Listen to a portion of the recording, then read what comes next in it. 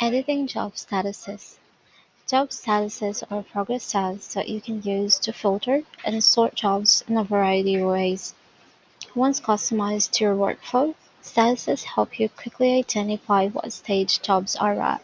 To edit job statuses, just click on the cog icon, your settings, and this blue icon or blue menu up here. Click on company account, then choose job status management over the left navigation pane. So as you can see, there are 4 preloaded status indicators. We've got green, orange, red, and gray, but you can add another status, another color if you want to.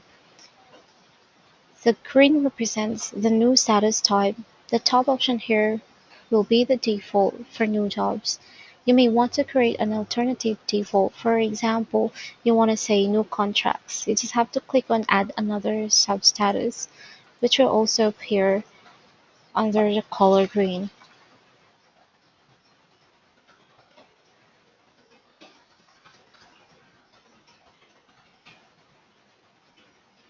Another one is orange. Orange status options can be set when a staff member is on the job.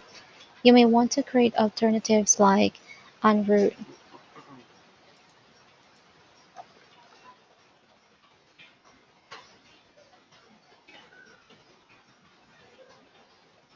A red one is a hold status type. You may want to create additional status options, for example, awaiting parts or further visit is required. Just key that in.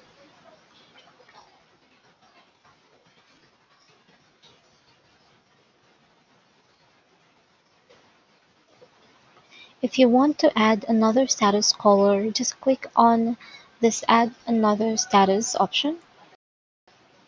Click on the box to change the color. Say we want color blue. There you go.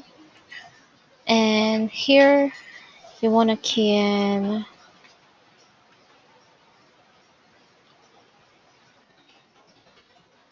requested another visit. That's just an example. So now you have a new status tab.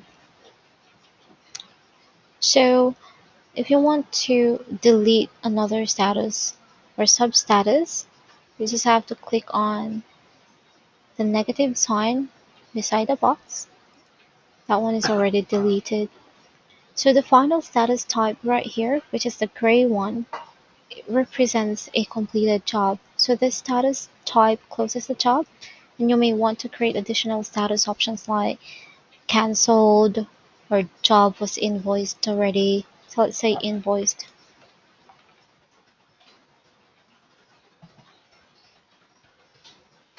And also put here paid or such.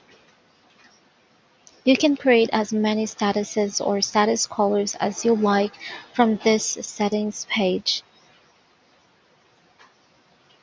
So afterwards, you just save all of your changes, and all of the status tabs will now appear whenever you look at your job list and the like. So we'll check on jobs icon right here, check on the job list. So we've got your status colors right here. So if you notice, we've got the green one, the orange one, red, the blue one which we have just added, and the gray one. So that makes it easier for you to sort jobs